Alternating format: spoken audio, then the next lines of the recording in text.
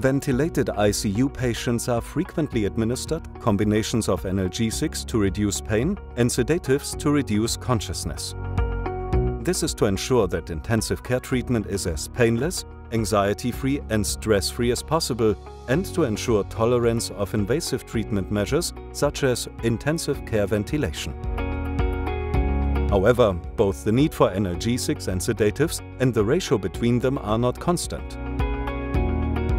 It all depends on the particular stressors caused by intensive diagnostic or therapeutic measures or nursing interventions. Putting patient-related factors aside, overly deep sedation is considered to be the main trigger for acute confusion and attention deficit disorders. The so-called delirium is an expression of an organ dysfunction of the brain and is described in 30 to 80% of all intensive care patients. The impact of delirium on recovery and treatment outcome is significant. Pneumonia rates are increased, while ventilation duration and ICU stays are frequently prolonged.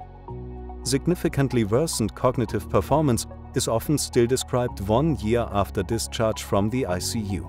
Accordingly, current guidelines call for analgesia and sedation to prevent anxiety and delirium as needed and based on treatment goals. The respective level of analgesia and sedation should be standardized at least once per shift by assessing the response to verbal and tactile stimuli. Scores such as RASS or Ramsey are available for this purpose. Deep sedation is often sought during the course of controlled hypothermia after resuscitation, in therapeutic prone position, or in the event of problems related to intracranial pressure. In these situations, the guidelines recommend EEG-supported monitoring procedures to continuously monitor the depth of sedation and avoid oversedation. LEOBRAIN by Löwenstein facilitates easy bedside monitoring of the sedation depth. By connecting the LEOBRAIN module to the ELISA ventilators, EEG-supported sedation can be monitored at any time via the ventilator without requiring additional monitors, and is therefore an integral part of your ventilation monitoring. The practical special LEOBRAIN adhesive strips already contain reference and measuring electrodes and are easy to attach to the patient's forehead. ELISA ventilators continuously monitor the skin resistance of the adhesive sensors and indicate possible contact problems.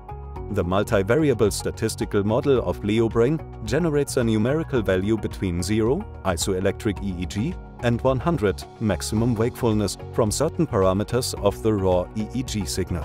The activity index, AI, is easily interpretable as a numerical value even without EEG experience. However, one index is not enough to depict the clinical assessment of the depth of sedation in every situation, especially in increasingly wakeful patients.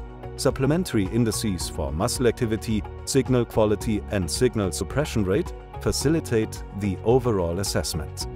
LEOBRAIN, the advanced ventilation monitor for continuous monitoring of sedation depth.